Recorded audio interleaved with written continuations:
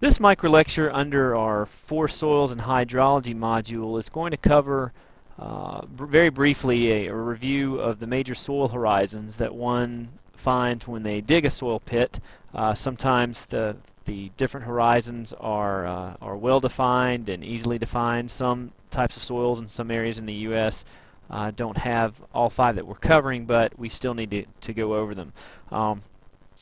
And the way you get soil horizons is basically through a change of the particular soils over time, through a number of different physical and chemical processes, including addition of new soils, loss of soils through erosion or leaching or other processes, or again physical or chemical altering of the soils in the layer, or within the particular profile, which gradually lead to the formation of distinct layers within that profile.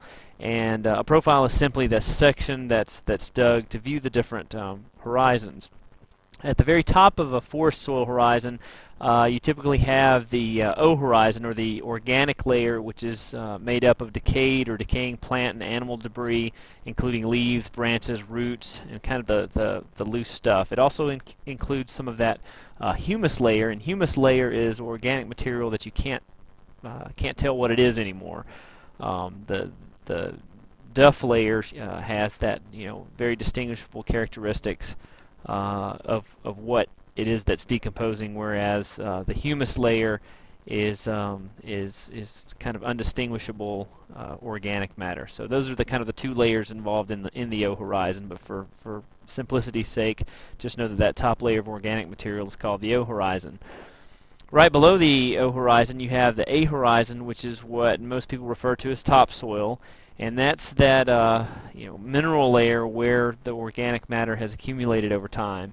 Does tend to be darker than the lower horizons, and over time, through rain and through leaching, the sand tends to stay in this area as the other materials leach out, and this is where a lot of the nutrients are stored in the soil, and you end up with a lot of plant growth and soil microbes and other soil biota in this particular area. The E horizon is just below the A horizon, and it's considered the zone of eluviation, which consists of a very leach soil.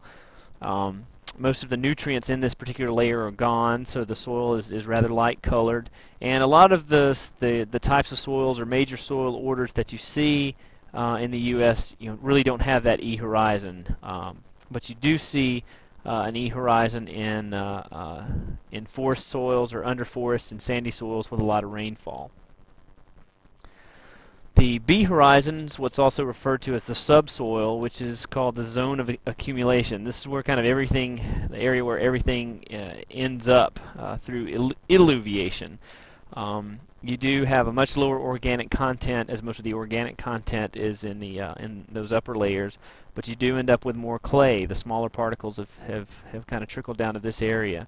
The A, E, and the B horizons make up the area where most of the root action and nutrient cycling and nutrient processes go on, and these zones contain the most plant roots. As you get into the C horizon, you're really not affected too much by the soil forming processes. The C horizon is usually made up of weathered bedrock that's just above that bedrock layer, which is called the R horizon.